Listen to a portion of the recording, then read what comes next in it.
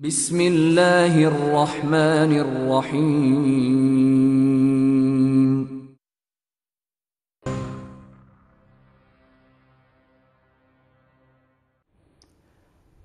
আসসালামু আলাইকুম। আশা করি সবাই ভালো আছেন। আজকে ইকরা বাংলা টিভির নিয়মিত যে আয়োজন ল অ্যান্ড অর্ডারে আমরা আছি। আমি Sabbir, lawyer of expert solicitor LLP, এবং আমাদের সাথে আছেন আমাদের প্রিয় ভাই, শ্রদ্ধাভাজন বড় ভাই তারেক চৌধুরী সাহেব। উনি হচ্ছেন principal of kingdom solicitor, barrister এবং সলিসিটর। আপনাকে অসংখ্য ধন্যবাদ আজকের প্রোগ্রামে আসার জন্য। ধন্যবাদ আমাকে আমন্ত্রণ জানানোর জন্য। তো তারেক ভাই, আজকে আমরা যেই ল অ্যান্ড অর্ডারের যে নিয়মিত যে আয়োজন যেটি হয় ইকরা বাংলা টিভির কন্টিনিউয়াসলি, আপনারা জানেন যে বিভিন্ন লিগ্যাল ম্যাটার নিয়ে আমরা ডিসকাশন করে থাকি, আমরা বিভিন্ন লিগ্যাল আপডেট দিয়ে থাকি, এবং আপনারা যারা কোনো ধরনের কোশ্চেন থেকে থাকে, আমাদের এক্সপার্ট লয়ার আজকে আছেন। ভাইয়া, যদি যে কোনো ধরনের কোশ্চেন আপনাদের থাকে আপনারা কাইন্ডলি রেজ করবেন, কল করবেন, এবং চেষ্টা করবো আমরা আপনাদেরকে রেগুলার যেই কোশ্চেনগুলো আমরা পাই সেগুলোর অ্যাডভাইস এবং আপডেট আপনাদেরকে দেওয়ার জন্য। সো আজকে তারেক ভাই, আমরা যেই জিনিসগুলো নিয়ে আজকে ডিসকাশন করব, আপনি জানেন যে অনেক রুলস রেগুলেশন চেঞ্জ হচ্ছে কন্টিনিউয়াসলি। মানুষের ভিতরে অনেক ধরনের কোশ্চেন এবং অ্যাওয়ারনেস আমাদের ক্রিয়েট করা উচিত যে তারা কী ধরনের স্টেপস তারা নেবে যদি কোনো ধরনের সমস্যা হয়। সো মূলত আজকে আমরা যে জিনিসগুলো ডিসকাস করবো সেগুলো হচ্ছে ফ্যামিলি ম্যাটার্স নিয়ে, ইমিগ্রেশন ম্যাটার্স নিয়ে। যদি ফার্দার আরও কোনো কোশ্চেন কারো থেকে থাকে তারা আপনারা ডেফিনেটলি আমাদের সাথে আমাদের স্টুডিওতে কল করবেন এবং আপনাদের কোশ্চেনগুলো আপনারা রেইজ করবেন। সো আজকে আমরা কিছু জিনিস আজকে একটু আপনার সাথে ডিসকাস করি। সেটা হচ্ছে যে রিসেন্ট যেই আপডেটগুলো আছে স্টুডেন্টদের যে ম্যাটারগুলো, যে আপনি জানেন যে স্টুডেন্টরা এখন আর পড়াশোনা শেষ না করে সুইচ করতে পারবেন না অন্য কোনো ভিসা ক্যাটাগরিতে। সে ব্যাপারে যদি আপনি একটু আমাদেরকে কিছু বলতেন। ধন্যবাদ। আজকে যেটা আমরা অনেকেই জানি যে স্টুডেন্টে গত 17 জুলাই স্টুডেন্ট এবং ওয়ার্ক পারমিট বিষয়ে অনেকগুলি পরিবর্তন আসছে। এবং যেহেতু বাংলাদেশি কমিউনিটিতে আমাদের অনেক লয়ার রয়েছেন, অনেকেই ফেসবুক বা অন্যান্য অনলাইন মিডিয়ায় সরব বা টেলিভিশনগুলো সরব, সেক্ষেত্রে অনেকেই জেনেছেন মূলত স্টুডেন্টের ক্ষেত্রে যেটা আসছে যেটা ব্যাপক পরিবর্তন, যেটা হচ্ছে যে স্টুডেন্ট ভিসায় যারা রয়েছেন তারা কোর্স কমপ্লিট না করে তারা ওয়ার্ক পারমিটে সুইচ করতে পারবেন না। সুতরাং এটা একটা মেজর পরিবর্তন। এটা 17 জুলাই থেকে অলরেডি কার্যকর হয়ে গেছে। এটা একটা জিনিস। এটার পরে যেটা আসছে আরেকটা পরিবর্তন যেটা আসছে, অনেকেই পরবর্তীতে জিজ্ঞাসা করতেছেন যে যারা স্টুডেন্ট যারা ডিপেন্ডেন্ট রয়েছেন তারা ওয়ার্ক পারমিটে যেতে পারবেন কিনা, এটা নিয়েও আলোচনা। তো এটার ব্যাপারে কোনো ধরনের নিষেধাজ্ঞা আসে নাই, সুতরাং এটা ওয়ার্ক পারমিটে যেতে পারবেন যারা স্টুডেন্ট ডিপেন্ডেন্ট। পরবর্তীতে আরও একটা কোয়েশ্চেন আসছে, যেহেতু অনেক স্টুডেন্টের জন্য একটা প্ল্যান করে সবাই আসে, একটা শখের মধ্যে আসে যে আমরা স্টুডেন্ট কিভাবে মানে এখানে থাকা যায়, পড়াশোনা করা যায়, একসময় সেটেল করা যায়, অনেকের একটা ইচ্ছা থাকে আইনের মধ্যে থেকে আর কি। সেই ক্ষেত্রে স্টুডেন্টদের প্রথমত যেটা হুচট খেয়েছে, এটা নজিরবিহীন, এটা বলবো আমি নজিরবিহীন। কেন, আগে যেটা হতো যে এই নর্মাল ট্রেডিশন, এটা না বলে 21 দিনের জন্য তার একটা টাইম দিত। পার্লামেন্টে লে করার পরে, উত্থাপন করার পরে, টেবিল করার পরে 21 দিন একটা সময় দিত যে 21 দিন পরে কার্যকর হবে। এইবারই প্রথম দিনের দিন ডিক্লেয়ার দিয়েছে, 17 জুলাই ডিক্লেয়ার দিয়ে 17 জুলাই ল কার্যকর করেছে যে সেদিন বিকাল 17 জুলাই বিকাল 3টে থেকে স্টুডেন্টরা আর আপনার ইয়েতে যেতে পারবে না, কোর্স কমপ্লিট না করলে ওয়ার্ক পারমিট যেতে পারবে না। এইখানে একটা পয়েন্ট আছে এবং অনেকেই রেইজ করেছেন, এবং একটা আপনি নিজে মনে হয় একটা উত্থাপন করেছেন যে এই যে স্টুডেন্টদের যদি এই টাইমটা যদি এক্সটেন্ড করা হয় বা জানুয়ারি থেকে করা হয়, এবং এটা করা উচিত। এটা কমপ্লিটলি একটা আনফেয়ার জিনিস করা হয়েছে। অনেকে প্রস্তুতি নিচ্ছিল, অনেকে আগের দিন কাজ পেয়েছে, অনেকে পরের দিন অ্যাপ্লাই করবে, কারণ ফিস দিতে অনেকে ব্যাপারটা রয়েছে। সুতরাং এই বিষয়টা রয়েছে, এটা ওপেন থাকলো যে কেউ যদি হাইকোর্টে যায়, জুডিশিয়াল রিভিউ নিয়ে যায়, সেক্ষেত্রে হয়তো একটা রেমেডি পেতে পারে। বা আমি আগেও বলেছি বিভিন্ন জায়গায় যে এরা যারা ভুক্তভোগী, মনে করেন একটা বিরাট সংখ্যক আমি বলবো স্টুডেন্ট, আর না হলে উল্লেখযোগ্য সংখ্যক স্টুডেন্ট, তারা ওয়ার্ক পারমিটে যাওয়ার জন্য বিভিন্ন এমপ্লয়ের সঙ্গে যোগাযোগ করেছে, তারা অফার লেটার পেয়েছে বা কাজ পেয়েছে, তারা অ্যাপ্লাই করবে বা এরকম অবস্থার মধ্যে ছিল। হুট করে একদিনও না, ইমিডিয়েট এফেক্টে দিয়ে দিছে। যেটা তার বিরুদ্ধে সবাই মিলে যদি একটা গ্রুপ করে, যেটা আপনার মধ্যখানে আরো কয়েক বছর আগে যারা ওই যে আরেকটা মানে হাইলি স্কিল মাইগ্রেন্টের জন্য যেটা ছিল, তারা কিন্তু সাকসেসফুল হয়েছিল। হ্যাঁ, সেই ক্ষেত্রে যদি আপনার এখন এই কাজটা এখন করে যে যারা ভুক্তভোগী, যারা ওয়ার্ক পারমিট করেছিল, যারা কাস্ট পে মানে ওই যে এই যে স্পন্সরশিপ লাইসেন্স পাওয়ার পরে যাদের যে সার্টিফিকেট স্পন্সরশিপ যেটা তারা পেয়ে গেছিল, তারা বা প্রসেসের মধ্যে ছিল, তারা সকলে মিলে যদি একটা জুডিশিয়াল রিভিউ করে তাহলে কিন্তু একটা রিমিডি তারা পাবে। কারণ এটা আনফেয়ার, কোনো ধরনের নোটিশ না দিয়ে এটা সম্ভব না, এবং ছাত্ররা বিপক্ষের মধ্যে পড়ে গেছে, তারা কোর্স কমপ্লিট করতে হবে। অনেকে তো এই ওয়ার্ক পারমিটে যাবে সেই আশায় তো কোর্স অর্ধেক করেছিল, সুতরাং অনেকগুলো ফ্যাক্টর সেটা যেতে পারে। সুতরাং প্রশ্ন যেটা ছিল যে কি কি মেজর পরিবর্তন আসছে, মেজর পরিবর্তন হতো ওই যে স্টুডেন্টদের জন্য কোর্স কমপ্লিট করতে হবে, পাস করতে হবে এরকম লেখা নেই, কোর্স কমপ্লিট। এখন দ্বিতীয় প্রশ্ন যেটা ছিল যে স্টুডেন্টের ওয়াইফরা ওয়ার্ক পারমিট যেতে পারবে কিনা, ইয়েস যেতে পারবে। পরবর্তীতে আছে ওয়াইফরা যদি হয় তাহলে স্টুডেন্টরা কি জয়েন করতে পারবে অ্যাজ এ ডিপেন্ডেন্ট, উত্তর হচ্ছে না। কারণ সেই স্কিল্ড ওয়ার্কারের ডিপেন্ডেন্টের যে ক্রাইটেরিয়া সেখানে বলেছে যে কোনো স্টুডেন্ট যেতে হলে সে কোর্স কমপ্লিট করতে হবে। সুতরাং সেই ক্ষেত্রে তাদের একমাত্র অপশন তাদেরকে হয়তো দেশে যেতে হবে, দেশ থেকে হয়তো এসে জয়েন করতে হবে, কিন্তু এখান থেকে সুইচিং আর সম্ভব না। এই একটা জিনিস। আরেকটা জিনিস রয়েছে যে অনেকেই বলতেছে যে ওয়ার্ক পারমিট থেকে কেউ যদি মানে কেউ হয়তো ইয়েতে যাবে কিনা, এই যে যারা অ্যাসাইলাম ক্লেম করেছে তারা আবার যেতে পারবে কিনা, সে তারা যে কোর্স কমপ্লিট না করে তারাও কিন্তু ওয়ার্ক পারমিটে যেতে পারছে না। সুতরাং অনেকের জন্য রাস্তা বন্ধ হয়ে গেছে। এই হচ্ছে মোটামুটি একটা আপডেট। এখন দেখা যাক হোম অফিস কী করে বা যারা ছাত্র রয়েছে তারা কী করে। অন্য কোনো বিষয় থাকলে আমি হয়তো টাচ করতে পারবো। প্রবলেমটা যেটা হচ্ছে তারেক ভাই, দেখেন আপনি যেটা বলেছেন যে দেখেন হঠাৎ করে একটা কজ কিন্তু হোম অফিসের সিস্টেম থেকে SMS কোড লগ ইন থেকে কিন্তু আপনার ইস্যু করা থাকে। হঠাৎ করেই হোম অফিস কোনো ধরনের ইনফরমেশন দেওয়া ছাড়া, কোনো ধরনের ওয়ার্নিং দেওয়া ছাড়া হঠাৎ করে বললো যে তোমরা আর কেউ ভিসা আর এক্সটেন্ড করতে পারবে না বা ইন কান্ট্রিতে সুইচ করার কোনো সুযোগ নাই। এখন সবচেয়ে বিগেস্ট চ্যালেঞ্জ যেটা হচ্ছে আমাদের কমিউনিটিতে যারা বাংলাদেশি যারা আছেন, এদেশে অনেক স্টুডেন্ট আপনি জানেন আসছে লাস্ট 2 to 3 ইয়ার্সের ভিতরে, অনেক সবাই কিন্তু আপনারা আসছেন এই চিন্তাটা করে সবাই আসছে যে আমি পড়াশোনা শেষ করি বা না করি আমি কিন্তু দিন শেষে ওয়ার্ক ভিসাতে সুইচ করতে পারবো। এটা কিন্তু তারা বাংলাদেশ থেকে জেনেই আসছে বা যে কোনো দেশ থেকে আসলে জেনে আসছে। তো এখন আপনি যেটা বলেছেন এটা আমার কাছে পার্সোনালি এজ এ ইন্ডিভিজুয়াল, আমি নিজেও একজন ইন্টারন্যাশনাল স্টুডেন্ট ছিলাম, আমার কাছে মনে হয় যে এটা একটা আনফেয়ার একটা প্রসিজিয়ার হচ্ছে তাদের ক্ষেত্রে, এবং এটা খুবই মনে হচ্ছে যে তারা জানে না কি সামনে আসলে কী করবে, তারা পাজল একটা অবস্থার ভিতরে সবাই এখন আছেন। তো এখন যদি আপনার স্টুডেন্টের ডিপেন্ডেন্স, সাপোজ অনেকে আপনার অ্যাসাইলাম ক্লেম করেছেন, সো স্টুডেন্ট তাদের হয়তো বা ডিপেন্ডেন্ট তাদের আছেন এই মুহূর্তে, তারা ডিপেন্ডেন্ট হয়তো বা ওয়ার্ক ভিসাতে সুইচ করতে চাচ্ছেন, অথবা তাদের ইংলিশ টেস্ট নাই। আপনি জানেন যে স্টুডেন্ট যারা ইংলিশ টেস্ট ছাড়াও অনেক স্টুডেন্ট এই দেশে এসেছেন এবং তারা কিন্তু তাদের সেই ইংলিশ টেস্ট দিয়েই কিন্তু তারা এই দেশে আবার এক্সটেন্ড করতে পারছেন তাদের ওয়ার্ক ভিসাতে। এখন যারা ডিপেন্ডেন্ট যারা আছেন তারা যদি ওয়ার্ক ভিসা সুইচ করে এবং কেউ যদি অ্যাসাইলাম ক্লেমে থাকে, তাদের জন্য একটা কমপ্লেক্স সিচুয়েশন হচ্ছে, বিকজ সে তো পড়াশোনা শেষ করে নাই। এখন এই পার্সন যদি বাংলাদেশে ব্যাক করে যে আপনি বললেন যে ফ্রেশ অ্যাপ্লিকেশন করে বাংলাদেশ থেকে আসার জন্য, তো ফ্রেশ অ্যাপ্লিকেশন করে বাংলাদেশ থেকে যখন আসবেন তখন কি অবস্থা হবে? যাকে আমরা একটা কল নেই, একটা কল আসছে। কলার আপনার নামটা বলে কাইন্ডলি কোশ্চেনটা করবেন প্লিজ। হ্যালো, আসসালামু আলাইকুম। ওয়ালাইকুম সালাম। আমার নাম আব্দুল কাইয়ুম। জি কাইম ভাই বলেন। আমার ভাইকে এদেশে আমার ছেলে আনতে চাইছিল ভিজিটে, বুঝছেন? ছেলের কাজ আছে, ঘর আছে, আর কি কি লাগবে এটা তো আমি জানতে চাইছি, বা এক্সট্রা কোনো হেল্প থাকলে আমার আরো ছেলে মেয়েরা কাজ করতেছে, তারা কোনো যদি হেল্প লাগে তাও করতে পারবে। ওকে, আপনার ভাই কি করে দেশে? আপনার ছেলে একদিন আসবে তাই তো? ছেলে আনতে চাইছে চাচাকে। ওকে, আপনার ছেলে বাংলাদেশে কি করে, বয়স কত? ছেলে না তো, আমার ভাইয়ের কথা বলছি। আপনার ভাই আসবে? হ্যাঁ। ভাই কি করে দেশে? দেশে কিছু না, এই তো কৃষি কাজ করে মোটামুটি, আর কোনো কাজ নাই। বয়স কত? বিয়ে করছেন? হ্যাঁ, বিয়ে আছে, ছেলে মেয়েও আছে, 3টা ছেলে মেয়ে, 10-12 বছর। ওকে ওকে, থ্যাংক ইউ। আপনি উত্তর শুনতে থাকেন, উত্তর দিচ্ছি আমরা। তারেক ভাই, থ্যাংক ইউ। আর কিছু লাগলে আমাকে বলবেন, আর আমি লাইনে আছি। ওকে, ধন্যবাদ। ওনার ক্ষেত্রে যেটা হচ্ছে যে ভিজিট ভিসার ক্ষেত্রে সকলের জন্যই, আমি ওনাদেরকে তাকেই বলি, আপনার ভিজিট ভিসার ক্ষেত্রে যেটা হচ্ছে যে আপনার স্পন্সরের কাগজ তো লাগবে। মূলত তারা দেখে যে যিনি আসবেন ওনার অবস্থা কি। ওনার একটা প্লাস পয়েন্ট আছে, উনি যে সিঙ্গেল আছেন, ওনার ফ্যামিলি ওয়াইফ মানে বাচ্চারা আছে, সেই ক্ষেত্রে একটা প্লাস পয়েন্ট, উনি ফেরত যাবেন। কিন্তু তারা দেখতে চায় ওনার ইনকাম কি। উনি যদি কিছুই না করেন তাহলে এখানে আপনার ছেলেরা বা অন্য যারা স্পন্সর হবে তারা কোটিপতি হলেও মিলিয়নার হলেও লাভ হবে না। তারা দেখতে চায় যিনি আসেন উনি কি কাজ করেন।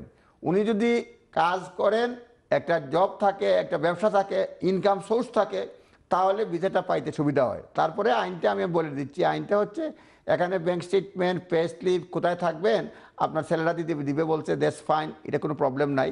কিন্তু ওনার দেশে কোনো একটা জব বা ব্যবসা থাকতে হবে যেটায় কন্টিনিউড ইনকাম আসে আর কি, রেগুলার ইনকাম থাকে। যদি ইনকাম না থাকে তারা মনে করে যে আপনি এসে থেকে যাবেন। এই হচ্ছে আপনার জন্য অ্যাডভাইস। ধন্যবাদ। আপনি হয়তো বা শুনেছেন কলার ভাই অ্যাডভাইস দিয়েছেন, বা এই যেহেতু একটা ভিজিটর ভিসা নিয়ে আসে, আমরা ভিজিটর ভিসাটা একটু পরে আলাপ করি। আপনি যেই কোশ্চেনটা ছিলাম, পয়েন্টটা ছিলাম, সেই পয়েন্টে তার একবার একটু ফেরত যাই। সেটা হচ্ছে যে স্টুডেন্ট যদি এখন অ্যাসাইলাম ক্লেম করা অবস্থায় থাকে, তার ডিপেন্ডেন্ট ওয়ার্ক ভিসাতে সুইচ করে ফেলেন, তো উনি এখন বাংলাদেশে যখন তিনি যাবেন, বাংলাদেশে যখন সে ফ্রেশ অ্যাপ্লিকেশন করবেন, এটা কি কোনো ক্রেডিবিলিটি কোনো ইস্যু হবে কিনা পাবলিক গ্রাউন্ডসে, সেফটি গ্রাউন্ডসে, যে উনি বাংলাদেশে যে অ্যাপ্লিকেশনটা উনি করলেন, বাংলাদেশে যে ফ্রেশ অ্যাপ্লিকেশন, তখন কি হোম অফিস তার প্রিভিয়াস অ্যাপ্লিকেশনটা কি কনসিডারেশন নেবেন কিনা, যে তার তো থ্রেট ছিল এবং সে ইনফরমেশন দিয়েছে সেটা হয়তো বা মিথ্যা বা ফলসিফাইড ইনফরমেশন ছিল? এটার ব্যাপারে আপনি যদি এটা একটা ভ্যালিড কোয়েশ্চেন। কেউ যদি অ্যাসাইলাম ক্লেম করে থাকে, তারপরে আবার বা সে স্টুডেন্ট থাকে যা বাংলাদেশ থেকে এসে, এখানে তো অ্যাসাইলাম না, যে স্টুডেন্ট থেকে যদি থাকে, অ্যাসাইলাম যদি ক্লেম করে থাকে, সেই ক্ষেত্রে কোর্স কমপ্লিটও করে থাকে, সে তো নিজে পারবে। কিন্তু নিজে যদি যায়, অ্যাসাইলাম ক্লেইমেন্ট হয়, তাহলে একটা ক্রেডিবিলিটি ইস্যু আসবে এই জন্য যে তুমি তো আগে বললা তোমার লাইফ এট রিস্ক, হ্যাঁ, তো তুমি এখন আবার বাংলাদেশে গেলা, কিভাবে গেলা, তোমার লাইফ তো রিস্ক না, কোনো প্রমাণ পেলাম না, সুতরাং তোমার ক্রেডিবিলিটি, তোমার বিশ্বাস করে না, তুমি আসছো, তুমি যদি ওয়ার্ক পারমিটে ডিপেন্ডেন্ট, তুমি আসছো, আইসা আবার থেকে যেতে পারো, একটা কিছু বলতে পারে। কারণ ওয়ার্ক পারমিটে যারা থাকে তারা কিন্তু ইন্টেনশন টু রিটার্ন আছে, এখানে একটা যে কমপ্লিশন অফ ওয়ার্ক পারমিট যাবে, এটা একটা ইস্যু আসতে পারে আর কি। এটা ইন্টেনশন টু রিটার্ন ভিজিট ভিসার মতো না, কিন্তু নর্মালি সেটেলমেন্টের জন্য পুরোপুরি সেটেলমেন্ট। ওয়ার্ক পারমিট যতদিন ভিসা আছে, মানে 5 বছর দেখ, তার বছরে কমপ্লিট ইন্ডিপেন্ডেন্ট করতে পারে, কিন্তু ক্রেডিবিলিটি না ইস্যু আসতে পারে, অন্য যে কোনো জায়গায় এটা একটা ধরতে পারে। কিন্তু তাদের তো আর যাওয়ার কোনো রাস্তাও নাই, যারা আছে তারা এখান থেকে তো সুইচ করতে পারবে না, সুতরাং তাদেরকে যেতেই হবে এবং এই সামান্য রিস্কটা নিতে হবে, এর বাইরে কোনো কিছু করার নাই। দেখেন প্রবলেমটা যেটা হচ্ছে, তারা যদি আপনার সাপোজ আপনার ওয়াইফ এবং বাচ্চা আপনার এই দেশে আছে, বাচ্চারা সুইচ করার ক্ষেত্রে কিন্তু কোনো অব্লিগেশন নেই। তো এখন যদি যে মেইন অ্যাপ্লিক্যান্ট স্টুডেন্ট যিনি ছিলেন, উনি যদি দেশে যান এবং উনি যদি কোনো কারণে আসতে না পারেন, জাস্ট ইমাজিন যে কি একটা ক্যাওয়াস তাদের লাইফে, একটা সিরিয়াস একটা ইম্প্যাক্ট কিন্তু হতে পারে। এটা হতে পারে, কিন্তু এইটা মেনে নিতে হবে, এছাড়া কোনো কিছু করার নাই। এজন্য আমি আগেও কয়েকবার বিভিন্ন টেলিভিশনে আমি বলেছি যে যাদের জন্য ওই সিচুয়েশন বা টাইম দেয় নাই, সকলে মিলে এইচএসএমপি, আমার মনে হয়েছে যে আগে যেটা এইচএসএমপি ফোরাম তারা করেছিল, করে সবাই কিছু মামলা করেছিল, ওই হুট করে তারা রেট্রোস্পেক্টিভকে কি একটা এফেক্ট দিয়ে দিয়েছিল, যার পরে মানে হোম অফিসের বেআইনি, এবং তারা জুডিশিয়াল রিভিউ করেছিল, যারা জিতেছিল। এই ক্ষেত্রে জুডিশিয়াল রিভিউ করে যদি 50 জন জোগাড় হয়, কেউ উদ্যোগ নিতে হবে, তাহলে কিন্তু জুডিশিয়াল রিভিউর তো খরচ নাই, একমাত্র লয়ারের খরচ ছাড়া কোনো খরচ নাই। লয়ারে যদি মনে করেন 20 জন 50 জন ফেসবুক গ্রুপ করে যে ইয়েস আমরা চাই তোমরা আইন করো, এইবার ব্যত্যয় ঘটেছে যে দিনের দিন তোমরা দিয়ে দিছো আইন, আজকে বলেই আজকে করে ফেলছো, তোমরা আমাদেরকে 3 মাস দেওয়ার সময় দেওয়া, নর্মালি 21 দিন সময় দিত, তাতেও হয়েছিল। কোনোভাবে এটা রিজনেবল না, যদিও এটা ট্র্যাডিশন ছিল যে পার্লামেন্টে করলে নর্মাল, এটা আনপ্রেসিডেন্টেড, মানে নজিরবিহীন হয়েছে আর কি। যে আগে যেটা হতো যে ইয়েস আজকে পার্লামেন্টে ঘোষণা দিলে 17 জুলাই 21 দিন, সেই ক্ষেত্রে যতদিন হয় মনে করেন 17 জুলাই 13 দিন, আরও 7 দিন যদি হয় আগামী 7 তারিখের মধ্যে, মানে 7ই আগস্টের মধ্যে হবে, তাহলে কিন্তু অনেকেই একটা সিস্টেমের মধ্যে চলে আসতে পারতো।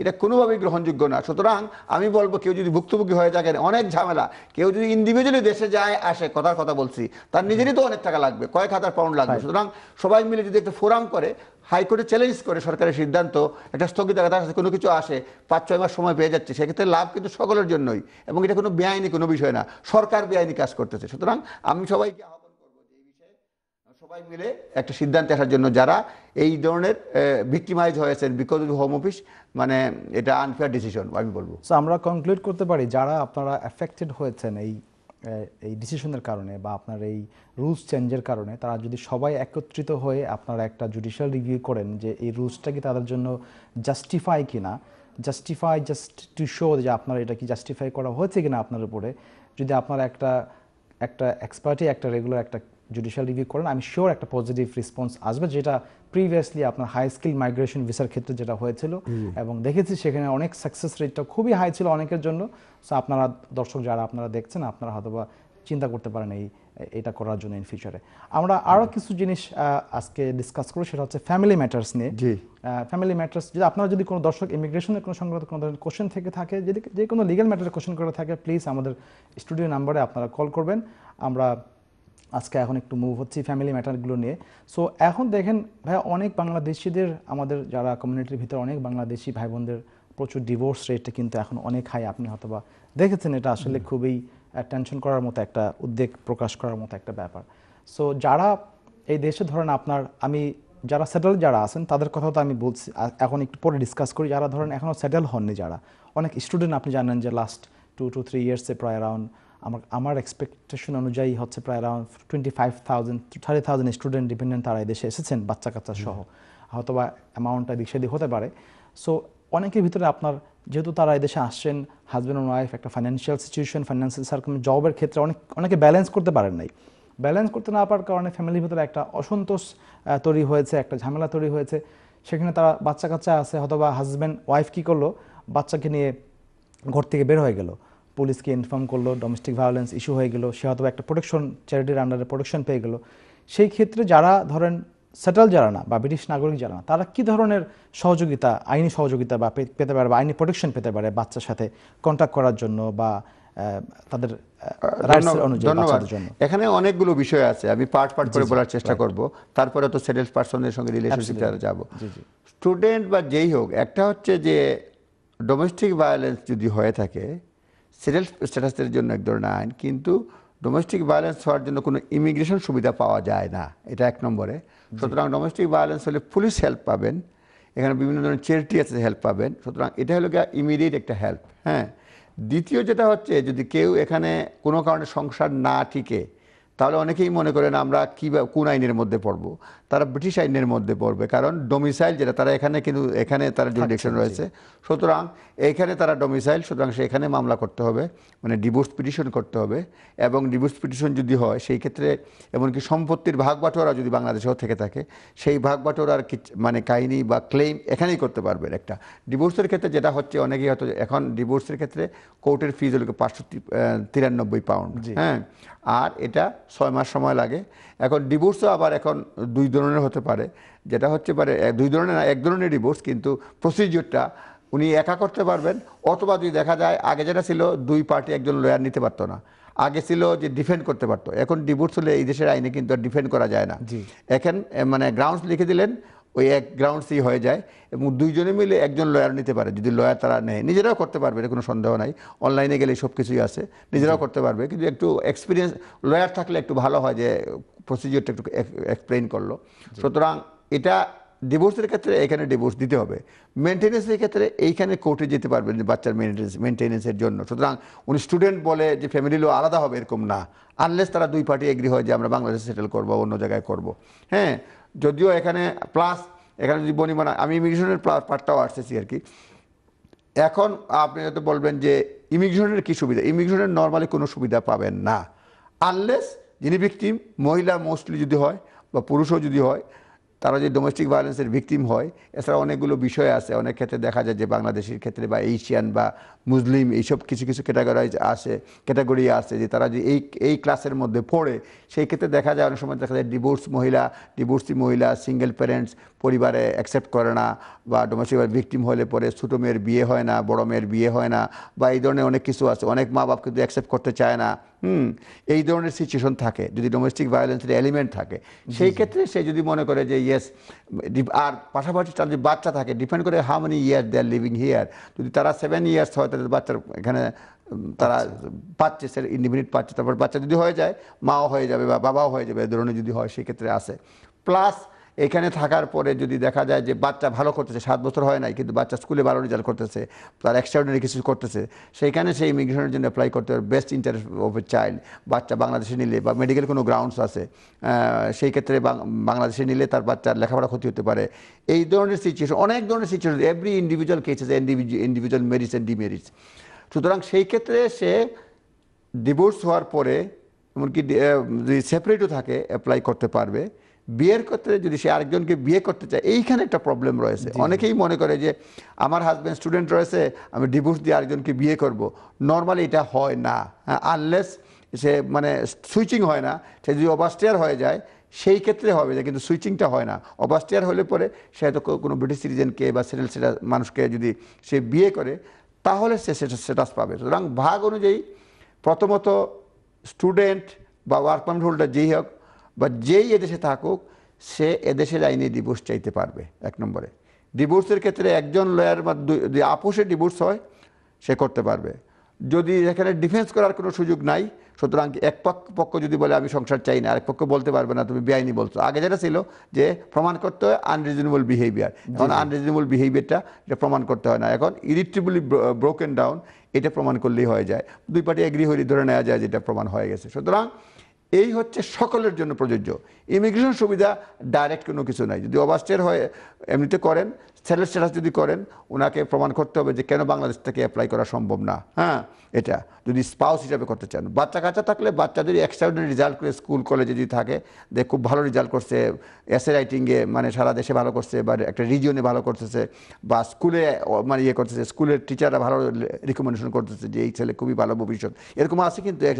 হ্যাঁ, মানে হুইচ কিডস বা বিশেষ করে যারা ইন্টেলিজেন্ট তারা আছে, তারা মানে এই ধরনের যদি এর জন্য বাচ্চা হয়ে থাকে তাহলে এই ফেজিটা নিতে পারবে। এখন আরেকটা কোয়েশ্চেন আপনি করতে, আরো দুইটা কোয়েশ্চেন আছে বাচ্চাদের ক্ষেত্রে, আমি কিন্তু সারাদিন বলতে পারবো। যেটা হচ্ছে যে বাচ্চাদের ক্ষেত্রে আপনার যেটা মেনটেন্যান্সের ক্ষেত্রে উনি বাংলাদেশি সিটিজেন হলে পরেও বাচ্চার মেনটেন্যান্সের ব্যাপারে উনি ক্লেম করতে পারবেন, যে বাচ্চার মেনটেন্যান্স খাওয়া দাওয়া দেওয়ার জন্য এটা ক্লেম করতে পারবেন। হ্যাঁ, তারপরে আপনার এই বাচ্চাদের কন্ট্রাক্টের ক্ষেত্রে যদি দেখা যায় সেই ক্ষেত্রে দুই ধরনের হয়। কন্ট্রাক্টের ক্ষেত্রে যে আপোষে হয়ে যায় দ্যাটস ফাইন, আর না হলে কোর্টে যেতে হবে। সেটার জন্য ব্রিটিশ এবং নন ব্রিটিশ সকলের জন্য সেম প্রসিজিওর। হ্যাঁ, কিন্তু একটা জিনিস সকলকে খেয়াল করতে হবে যে বাচ্চার সঙ্গে ভালো সম্পর্ক থাকতে হবে। নিজের অনেক সময় অনেকে দেখা যায় যে ক্রিমিনাল ক্লেম করে ফেলেন, ক্রিমিনাল ক্লেমে যদি কেউ দোষী হয়ে যায় ফ্যামিলিতে অটোমেটিক হবে না, এটা গ্যারান্টি নাই। আবার ক্রিমিনাল যদি নির্দোষ হয়ে যান পুলিশ বলে নো ফার্দার অ্যাকশনস, কিন্তু ফ্যামিলি ম্যাটার্সে এটা অনেক সময় অ্যাকসেপ্ট করে না। আবার ফ্যামিলি ম্যাটার্সে ট্রায়াল হওয়ার পরে সেইখানে দোষী সাব্যস্ত হতে পারেন। হ্যাঁ, সুতরাং এই বিষয়গুলো খুবই খুবই জরুরি। মানে রিলেশনশিপের ব্যাপারে দেখা গেল অনেকেই কোনো ইমিগ্রেশন সুবিধা চান না, কিছুই চান না, উনি চান বাচ্চার সঙ্গে যোগাযোগ। সেই যোগাযোগটা পাবেন তখনই if there is a good history of relationship with the child বা চিলড্রেন যদি থাকে, তাহলে মানে উনি অ্যাক্সেসটা পাবেন বাচ্চার। সেক্ষেত্রে অনেক লম্বা প্রসিজিওর, 6 মান্থস বা অর্সো। হ্যাঁ, 6 মান্থস এই হলো চাইল্ড সম্পর্কিত বা স্টুডেন্ট সম্পর্কিত। অন্য যদি আমি আরেকটা কমপ্লেক্স একটা কোশ্চেন তার অসুবিধা নেই। সাপোজ ধরেন একজন স্টুডেন্ট, আমার কাছে এরকম কিছু এক্সাম্পল আছে যেগুলো আমি আসলে কেসগুলো আমি ডিল করেছি। সেটা হচ্ছে যে ধরেন একজন স্টুডেন্ট এদেশে আপনার আসলো 6 মাস আগে, তার ওয়াইফ সহ বাচ্চা সহ দেশে আসতো। 6 মাস পরে একটা ঝামেলা হয়ে গেল, তাদের বিয়েটা হয়েছে ধরেন 2 বছর আগে বাংলাদেশে। তাদের যে বাংলাদেশের কন্ট্রাক্ট, ম্যারেজ যে কন্ট্রাক্টটা ছিল সেই কন্ট্রাক্টে লেখা ছিল যে আপনাকে দেনমোহর বা মোহরানা আমাদের 10 লক্ষ টাকা ধার্য করা হবে। একটা কন্ট্রাক্ট কিন্তু আপনার হয়ে গিয়েছে, যেটা এই দেশে আমরা দেখেছিলাম একটা কেসে, মুসলিম কেসে, যেখানে আপনার কোর্ট কিন্তু সেই মোহরানা টাকাটাকে কিন্তু আপনার বলেছে তোমাকে এই টাকাটাই দিতে হবে। তো এখন যেহেতু বাংলাদেশে ডিভোর্স হলে কিন্তু আপনার সেই 10 লক্ষ টাকা মোহরানা তার দেয়া লাগতো। এখন যখন এই দেশে যখন আপনার ওয়াইফ যখন ডিভোর্সটা ইনিশিয়েট করবেন, তখন হাজবেন্ডকে কি পরিমাণ টাকা তাকে দেওয়া লাগবে, সেই কন্ট্রাক্টটাকে, বাংলাদেশের কন্ট্রাক্টটাকে এখানে ইনফোর্স করা যাবে কিনা?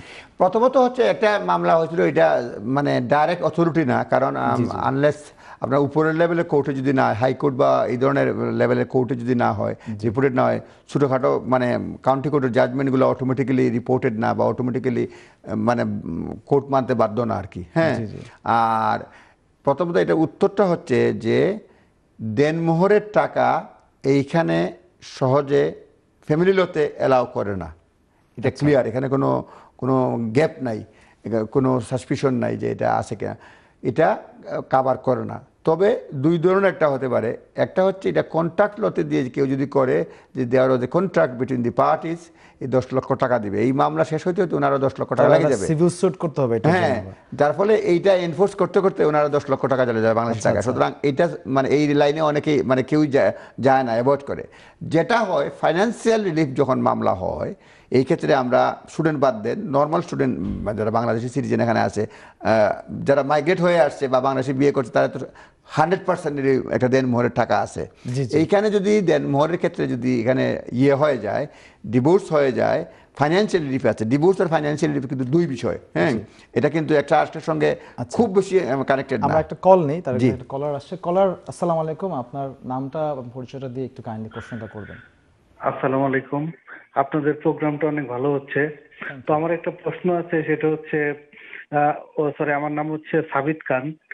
আমার একটা প্রশ্ন আছে, বাংলাদেশ থেকে যদি কেউ গোল্ডেন ভিসা নিয়ে আসতে চায় তাহলে তার রিকোয়ারমেন্ট কি কি লাগে, যদি একটু জানাতে। আপনি একটু লাইনে থাকেন। আমরা গোল্ডেন ভিসা, গোল্ডেন ভিসাটা কি ভিসা বুঝতে পারি নাই। উনি বলেছেন এটা ইনভেস্টর ভিসা, জি, যেটা হচ্ছে মনে হয় 2.5 লাখ পাউন্ড বা সামথিং এরকম কিছু একটা আছে। লাইনে থাকেন, আমরা অ্যানসারটা দিচ্ছি। তারেক ভাই, উনি যেটা বলছেন ইনভেস্টর ভিসা নিয়ে, ইনভেস্টরের ক্ষেত্রে এটা এই মুহূর্তে ইনভেস্টর ভিসাটা চালু নাই। কিছু কিছু বিজনেস ভিসা আছে, সেই ক্ষেত্রে আপনার একটা ভিসা আছে যে আপনার বিজনেস প্ল্যান দিতে হবে এবং আপনাকে তাদের ইন্টারভিউ নেবে, জেনুইননেস অফ বিজনেস এটা লাগবে। আর এখন যেটা আছে innovator founder visa, innovator founder visa আছে, এটা আপনি বলে দিতেন আমার লেটেস্ট কিটা আছে। আমার ইনোভেটর ফাউন্ডার ভিসাটাতে আপনাকে যেটা করতে হবে, একটা বিজনেস প্ল্যানিং থাকলে একটা এন্ডোর্সমেন্ট লাগবে, যেটা আপনার প্রাইমারিলি প্রথমে ছিল হচ্ছে আপনার কয়েকটা আসলে ক্যাটাগরি চেঞ্জ হয়েছে, যেটা আপনি বলেছেন 2.5 লক্ষ টাকা আপনার থাকতে হবে। 2.5 লক্ষ টাকার সেই স্কিমটা এখন বন্ধ হয়ে গিয়েছে এই দেশে, সেটা এখন পরবর্তীতে কমপ্লিটলি এটা ওয়াইফ করে দেওয়া হয়েছে রাশিয়ান কিছু ইনভেস্টর, যে কোনো কারণেই হোক না কেন।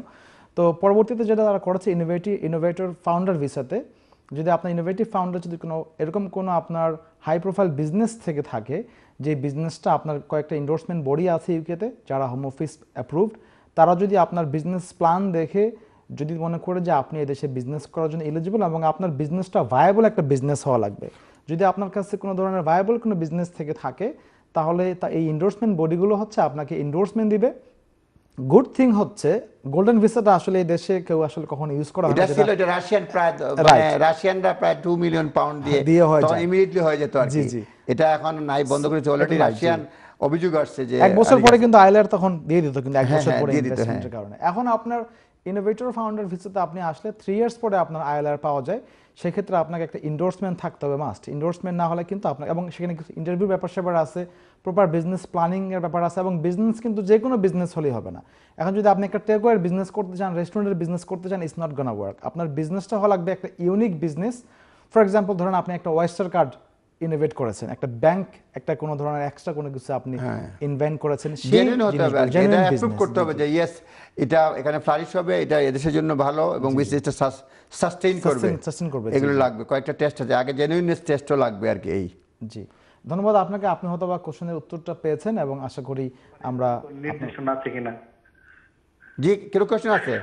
কবে নাগাদ এটা চালু হতে পারে, মানে 2.5 লাখ 3 লাখ পাউন্ড ইনভেস্ট করে যেটা ছিল, আর কবে নাগাদ এটা হতে পারে আবার চালু, এরকম আমরা এরকম তো শুনি নাই যে এটা আবার চালু করবে। আর দ্বিতীয় আরেকটা জিনিস আছে, ইনভেস্টের বিষয়গুলো বেশিরভাগ ক্ষেত্রে বাংলাদেশের ক্ষেত্রে তেমন সাকসেসফুল হয় না, এই জন্য যখন টাকা ছিল, কারণ বাংলাদেশ থেকে মানে বাংলাদেশের আইনে টাকা আনতে দেয় না, যারা আনছে লেজিটিমেট ওইটা আনা যায় না। যারা আনছেন তারা দুবাই থেকে, দুবাই তাদের ব্যাংক ট্যাঙ্ক ছিল, বা অন্যান্য দেশ থেকে আনছেন, বাংলাদেশ থেকে লেজিটিমেটলি মানে টাকা বের করা যায় না, যার ফলে ইনোভেটর ভিসা তেমন কার্যকরী হয় নাই। জি, এবং আমার কাছে মনে হয় না গভর্নমেন্টের কোনো প্ল্যান সোফার আছে আবার আপনার সেই গোল্ডেন ভিসা নিয়ে আসার জন্য। আই ডোন্ট থিংক সো, কারণ আমি যতটুকু আপডেট পাওয়া যায় এটা আপাতত আনার কোনো প্ল্যান গভর্নমেন্ট আমরা দেখি না, মনে হয় না কোথাও এটা নিয়ে ডিসকাশন হয় না। তবে ইনোভেটর ভিসা যেটা, আপনি বিজনেস একটা প্ল্যান দেন, বিজনেস প্ল্যান যদি আপনি দেন, সাবমিট করেন, খুব বেশি ফিজও লাগে না। হ্যাঁ, আপনি যে কোনো লয়ারের কাছে গেলেও এই মূলত আপনাকে বিজনেস প্ল্যানটা হতে হবে জেনুইন, এবং এটাতে আপনাদের সাথে কি যোগাযোগ করে দেবে বা আপনাদের নাম্বারটা কি পাওয়া যাবে? আমরা লাইভে কোনো সময় টেলিফোন নাম্বার দেই না, আপনি কন্ট্রোল রুম থেকে তো ফোন করে পরে নিতে পারেন, কিন্তু লাইভে মানে আমি কখনো টেলিফোন নাম্বার দেই না। হ্যাঁ, এবং এটা ইয়ে হতো না, শুভনীয় না। থ্যাংক ইউ ভাইয়া লাইনে আসার জন্য। Thank you. তো যেটাতে আমরা ছিলাম যে আপনার রিলিফটা নিয়ে, যে ফাইনাল, জি আমরা বিরতি, আমরা যদি একটু বিরতি নেই, এখন একটা বিরতি নিয়ে আমরা আবার আপনাদের কাছে আসছি। ধন্যবাদ।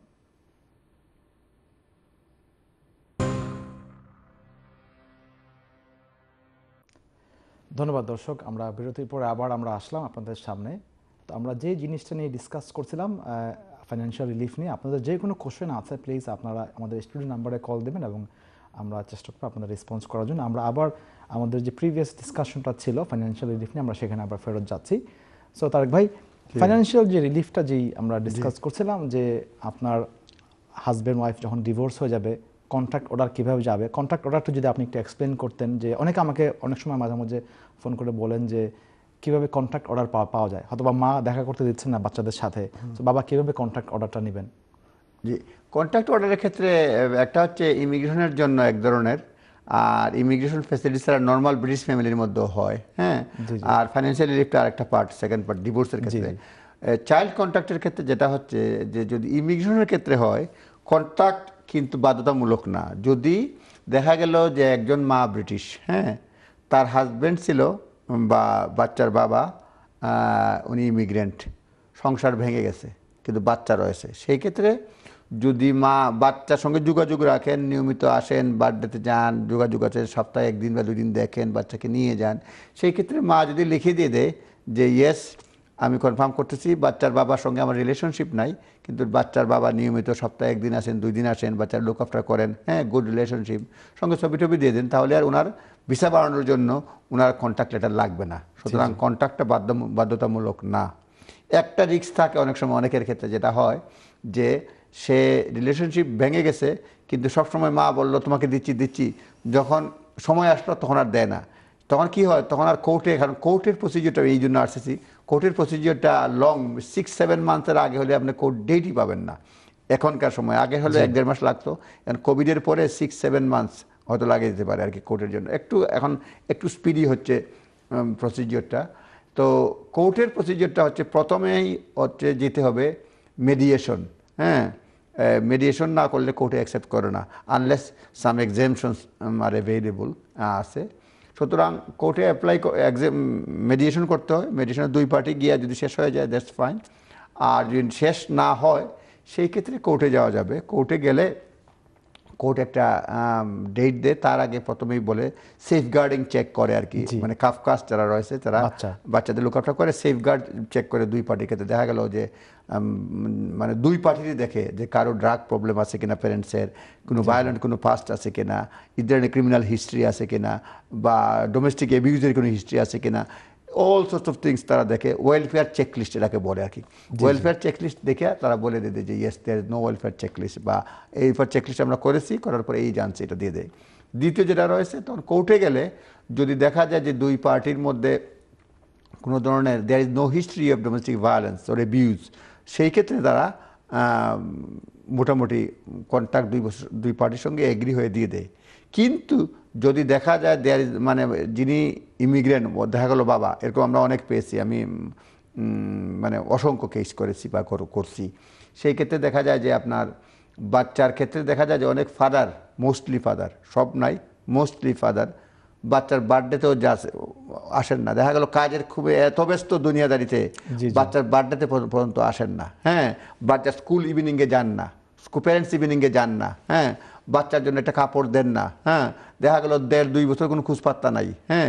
এই ধরনের, এটা নর্মাল, কোনো ধরনের মিস ইউজ বা অ্যাবিউজ না, নর্মাল। যে তখন কোর্ট বলে তুমি চাচ্ছ কন্ট্রাক্ট, মা বলে যে তোমার তো কোনো রিলেশনশিপ রাখো না, is only for the immigration purpose, you R seeking this facilities, হ্যাঁ। সুতরাং এই জিনিসটা যদি দেখেন, এটা কৃত্রিম না হলেও মানে জরুরি, নিজের বাচ্চার সঙ্গে নিজের সম্পর্ক রাখবেন, আপনার ইমিগ্রেশনের সুবিধার জন্য না। আর ইমিগ্রেশন রিলেশনশিপ প্রবলেম হলে অবশ্যই খোঁজখবর রাখবেন। আপনি বাচ্চার বার্থডে যদি কোনো গিফট না দেন, না থাকেন, তাহলে এটার জন্য তো ব্যাখ্যা করতে হবে না যে আপনার রিলেশনশিপ কতটুকু ফিল করেন। বাচ্চার প্যারেন্টস ইভিনিংয়ে যান না, জিপিতে কোনোদিন আপনি যান নাই, একসঙ্গে যান নাই, অথবা জিপিতে আপনার নামই নাই, হ্যাঁ, এরকম হয় থাকে কিন্তু, হ্যাঁ। বা স্কুলে আপনার নামই নাই, স্কুল থেকে আনার কোনো চেষ্টা করেন নাই। সুতরাং এইসব বিষয় কিন্তু ফ্যাক্টর হয়ে দাঁড়ায়। সুতরাং ওই যেটা বলছিলাম, যদি কন্ট্রাক্ট করার সময় প্রথমে কোর্টে যায়, কোর্টে প্রথমে আপনার সেফগার্ডিং চেক, তারপরে কোর্টের প্রথম দিন তারা ঠিক করে কোনো অভিযোগ আছে কিনা, বা আগেও ডোমেস্টিক থাকার জন্য বলে দিয়ে দেয়। তারা 215 না 53 পাউন্ডের মতো ফিজ রয়েছে। আমি একটু ইন্টারাপ্ট করি তারেক ভাই, সেটা হচ্ছে যে ধরেন আপনার একটা পরিবারের সমস্যা থাকতেই পারে, অনেক ধরনের সমস্যা পরিবারের ভিতরে হয়। সো ধরেন আপনার, আমি একটা সিনিয়র আপনাকে বলছি, সেটা হচ্ছে যে মায়ের সাথে আপনার কোনো ধরনের ঝামেলা আপনার হয়েছে, বাট সন্তান কিন্তু আপনাকে ভালোবাসে। তো মা কি করলো, আপনার যে কোনো একটা কারণ দেখিয়ে বাবাকে ঘর থেকে বের করে দিল, বা পুলিশ এসে বাবাকে ঘর থেকে নিয়ে গেল, বাবা হয়তো বাইরে চলে গেল, অথবা মা তার সন্তানকে নিয়ে অন্য কোথাও রিলোকেট হয়ে গেল বা বাইরে কোথাও চলে গেল, সেই ক্ষেত্রে হয়তোবা ধরেন সন্তানের সাথে কিন্তু বাবার সম্পর্কটা কিন্তু ইনটেক্ট আছে এবং ভালো সম্পর্ক আছে, আপনি যেটা বলছেন নাম থাকতে হবে, এভরিথিং আছে, কিন্তু মা চাচ্ছেন না যে কোনো কারণে যে বাবা তার সাথে দেখা করুক বা সম্পর্ক রাখুক, বা চাচ্ছেন তার একটা ইগো অনেক সময় কাজ করে, আপনি জানেন জি জি রাইট এক্স্যাক্টলি। সো সেই ক্ষেত্রে বাবা কি ইনফোর্স করতে পারবে quickly, because obviously as a father এটা কিন্তু ভেরি ইমোশনাল, আমরা দেখতে পাই অনেক সময় বলে। এটা এই ক্ষেত্রে আরো দুই তিনটা আমি একটু ভাই বলি, গতকালকে একজন আমাকে ফোন দিয়েছেন, বাংলাদেশি একজন আমাদের, সে খুব কান্না করছেন, সে ফোনে কান্না করে বলছেন ভাই আমার বাচ্চাটাকে আমি এত ভালোবাসি, আমার ওয়াইফ বাচ্চার সাথে দেখাই করতে দিতে চাচ্ছেন না। তো সেই ক্ষেত্রে ইমিডিয়েট কি অ্যাকশন নিতে পারবেন বাচ্চাকে স্যার কাছে আনার জন্য? যে যদি এক্স্যাক্টলি উত্তর দেই, there is no immediate things to contact with father. Only option আছে যদি মনে করেন মা বাচ্চাকে এমন অবস্থায় রাখছেন, বাচ্চা ইনজেন্ডার নো প্রপারলি লুকআউট করছেন, মা হয়তো পাগল, মা হয়তো ক্যাপাসিটি মেন্টাল ক্যাপাসিটি লস করেছেন, বাচ্চাকে রাস্তায় রেখে দিয়ে আসছেন, অথবা বাচ্চার সেফটি একটা কনসার্ন, সাথে সাথে সোশ্যাল ওয়ার্কারকে ফোন করলে সোশ্যাল ওয়ার্কার বাচ্চাকে রেস্কিউ করবে, তখন দেখবে। হ্যাঁ, এটা আরেকটা সাইডেও চলে যাচ্ছে। সেই ক্ষেত্রে অনেক সময় স্কুলে দেখা যায় যে বাচ্চার মা বাবা উভয়ের ক্ষেত্রে। আপনার প্রশ্নের উত্তর হচ্ছে কোনো ইমিডিয়েট কিছু নাই, যদি দেখা করার জন্য যদি দেখেন যে মা বাচ্চাকে কষ্ট দিচ্ছে, বাচ্চা খেতে পারতেছে না, বাচ্চার লুকআপটা করতেছেন না, বাচ্চাকে আরেকজনের কাছে রাইকে 3 দিন যাবত মা চলে গেছেন সিনেমা দেখতে বা অন্য কোথাও চলে গেছেন, এরকম কিন্তু হয়, অথবা অন্য এমন একটা কাজে গেছে, যে কোনো কাজই হোক বাচ্চাকে আনঅ্যাটেন্ডেড লং টাইম রেখে যাওয়ার এটা একটা সেন্সিবল মায়ের দায়িত্ব না। এইসব সিচুয়েশন হলে মানে যদি আপনি সোশ্যাল ওয়ার্কারকে ফোন করেন, সোশ্যাল ওয়ার্কার ইমিডিয়েটলি অ্যাকশন নেবে, ইমিডিয়েটলি অ্যাকশন করবে, আর না হলে তো পুলিশ আছেই, পুলিশকে ফোন করলেও এটা হয়ে যায়। সেই ক্ষেত্রে এটা আছে। দ্বিতীয় যেটা অংশ হচ্ছে গিয়ে নর্মালি যদি যোগাযোগ করতে না দেন, তখন উনি ফ্যামিলি কোর্টে যাবেন। ফ্যামিলি কোর্টে যাওয়ার জন্য মেডিয়েশন করতে হবে। যদি ডোমেস্টিক ভায়োলেন্সের ভিকটিম হন, সেক্ষেত্রে আবার মেডিয়েশন লাগে না, এক্সাম্পশন। আপনি যদি একটু মিডিয়েশন রিকনসিলিয়েশনের ব্যাপারে যদি একটু বলতেন, যে মিডিয়েশন সাপোজ ধরেন আপনি আপনার ওয়াইফের সাথে এখন একটা ঝামেলা হয়েছে বা কারোর সাথে ঝামেলা হয়েছে, তো হাজবেন্ডকে ধরেন একটা সাপোজ ওয়াইফ আপনার একটা বিশাল একটা রোল প্লে করে, ওয়াইফ হাজবেন্ড নামে একটা অ্যালিগেশন দিয়ে দিল, তো পুলিশ তো বলে দিল যে আপনি you have a bell condition, তুমি দেখা করতে পারবো না, কথা বলতে পারবো না। সেই ক্ষেত্রে মিডিয়েশনগুলা আমি দেখেছি অনেক পরিবারে মিডিয়েশন কিন্তু অনেকভাবে কাজ করে। সো আপনি যদি একটু দর্শকদের বলতেন যে মিডিয়েশনটা কিভাবে তারা ইনিশিয়েট করবে এবং কিভাবে সেটা কাজ করে। একটা মিডিয়েশনের ক্ষেত্রে যেটা এবং তখন কিন্তু ক্রিমিনাল কেস ইনভেস্টিগেশন কিন্তু অনগোয়িং। হ্যাঁ, ক্রিমিনাল কেস যদি থাকে, এক নম্বরে প্রথমত পুলিশ কোনো সময় রেস্ট্রেনিং অর্ডার নিচ্ছে। একটা কল আসছে, আমি একটা কল যদি দর্শক আপনার নাম বলে একটু কাইন্ডলি আপনি আপনার কোশ্চেনটা করবেন প্লিজ। ধন্যবাদ। শুনতে পাচ্ছি না, জোরে কথা বলুন প্লিজ। জি, আসসালামু আলাইকুম। ওয়ালাইকুম সালাম। জি, এখন কি শুনতে পাচ্ছেন? জি জি। আমার একটা প্রশ্ন হলো তারেক ভাইয়ের কাছে। জি, যে আমি PIP-5 জি খোকা কোনটা PIP? আমি PIP-5 আমি ইউনিভার্সাল ক্রেডিটের লগে জড়িত। জি। এখন শুনলাম যে নয়া একটা আরো বলে কিছু অ্যালাউন্স পাওয়া যায়। জি। তো আমি তা তো লিভিং কস্ট এখন আপনি এই ইয়ের মধ্যে দিয়ে যায় বুঝছেন না। তো এখন আর কিতা বেনিফিট আমি পাইনি, যদি জানাই তা তাহলে একটু উপকৃত হইতাম। আপনি স্পেসিফিক কোয়েশ্চেন না করলে আমি কইতাম পারতাম না, কারণ অনেক ধরনের বেনিফিট আছে। আর একটা হইল গিয়ে আপনার কোনো কিছু যদি না, সব বেনিফিট যদি না কোলায়। আমি তো PIP-5 PIP-র লগে অন্য কিছু আমরা জানা নাই। একটা জেনারেল অ্যাডভাইস দিতাম খোকা, PIP আর তো ইউনিভার্সাল ক্রেডিট। হ্যাঁ, আপনার এক নম্বরের নতুন কোনো কিছু আসতেছে না। দ্বিতীয় হচ্ছে একটা জেনারেল একটা অ্যাডভাইস আছে, যদি আপনার বেনিফিট দিয়া গড় ভাড়া সহ অন্যান্য কিছু কুলাইতে না পারেন, তাহলে প্রত্যেক কাউন্সিলরের ডিসক্রিশনারি ফান্ড আছে, ডিসক্রিশনারি ফান্ড থেকে টাকা দিয়ে অ্যাপ্লাই করতে হয়। তখন সিচুয়েশন দেখে হাউজিং সহ অন্যান্য ক্ষেত্রে প্রত্যেক কাউন্সিলই আপনাকে ডিসক্রিশনারি ফান্ড থেকে টাকা দিয়ে আপনি যদি মানে প্রুফ করতে পারেন যে বেনিফিটের টাকা আপনার চলে না। দ্বিতীয় যেটা হয়েছে, আপনি যদি PIP পান মিনিমাম মনে হয় মিডিয়াম রেট, সেক্ষেত্রে আপনার ওয়াইফ বা যে কেউ 30 ঘন্টা যদি আপনার লুক আফটার করেন, সেই ক্ষেত্রে কেয়ার অ্যালাউন্স পেতে পারেন। সুতরাং এই একটা অপশন আছে, এবং সেই ক্ষেত্রে 69 পাউন্ড পার উইক আপনি পাবেন যদি আপনার কেয়ারার থাকে। তবে লিটল রেট পালে হবে না, স্মল রেটটা না, স্মল মিডিয়াম রেট মিনিমাম পেতে হবে। তাহলে আপনার ওয়াইফ বা অন্য যে কেউ মিনিমাম 30 উইকস যদি সপ্তাহে দেখাশোনা করেন তাহলে কেয়ার অ্যালাউন্স পেতে পারবেন। সেকেন্ড পার্সন আপনি না। এই হচ্ছে, এর বাইরে নতুন কোনো কিছু আসছে আমার জানা নাই। ধন্যবাদ লাইনে আসার জন্য। ধন্যবাদ দর্শক আপনাকে কোশ্চেনটি করার জন্য। আমরা যেখানে ছিলাম তারেক ভাই আবার সেখানে ফেরত যাই। সরি, আরেকটা কল আসছে। আসসালামু আলাইকুম কলার, আপনার নাম বলে কোশ্চেন করবেন প্লিজ। আপনার টিভির ভলিউমটা একটু কমিয়ে দিয়ে কোশ্চেনটি করবেন প্লিজ।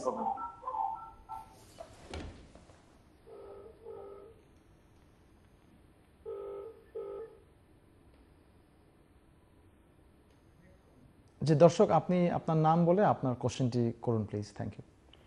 জি ভাই, আমি সেলিম বলছি। জি ভাই বলুন। জি, ও যে স্কিল ওয়ার্কার বিচার হতে পারছেন আপনারা? জি বলেন। আমার একটা ভাই অ্যাপ্লাই করতো 1 তারিখ জুলাই সলিসিটার ইমেল পাইছে, তারা প্রসেস করে স্কিল ওয়ার্কার ভিসা। 2 তারিখ সলিসিটারে কিছু ফিসও দিছে। জি। আর পরে তারা যে 2 তারিখে তারা ফিসও দিছে। তারপরে তারা মন্ডে আমি সলিসিটার লগে সেটা হচ্ছে আমরা প্রসেসিং করে আমরা 2 উইক অ্যাপ্লিকেশন করে দিব। আর কিছু আপনার ভাই দিবা সপ্তাহ বুঝছেন নি। ও মন্ডে তারা রুল বদলাই দিছে। বুঝছি। কিছু করা যায় এখন এটা অ্যাপ্লাই আপনার করছেন কিনা?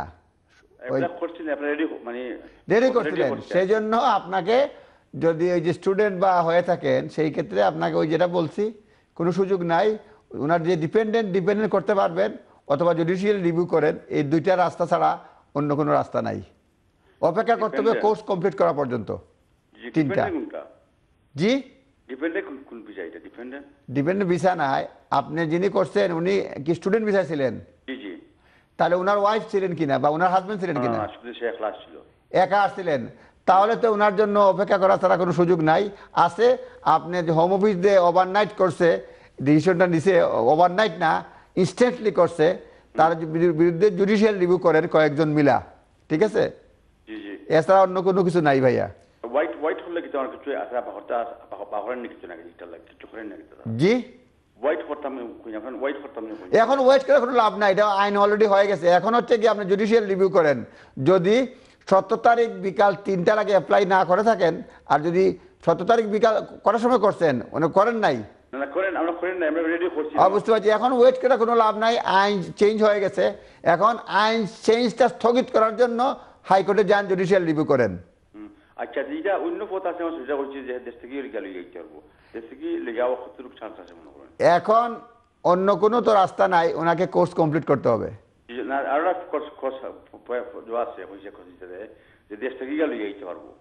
হ্যাঁ, দেশ থেকে গিয়ে আনতে পারবেন, ওয়ার্ক পারমিট যদি হয়ে থাকে, কিন্তু এটা বদলাতে হবে। কারণ ইন কান্ট্রির যে কস্ট আর আউট কান্ট্রির কস্ট এটা ডিফারেন্ট। সুতরাং ওটা কস্ট চেঞ্জ করে দেশে গিয়ে আসতে হবে। হ্যাঁ, কারণ দেশ 2 ধরনের ওয়ার্ক পারমিট রয়েছে, একটা in country define R undefined আছে। সুতরাং আপনি আনডিফাইন নিয়ে আপনি দেশ থেকে আসতে হবে। আনডিফাইন নিয়ে? জি। তো দেশ থেকে গেলে আমি কলেজে যে খরচটা একটা কাউন্সিল হইতে নাকি? কলেজের জন্য আলাদা চুক্তি।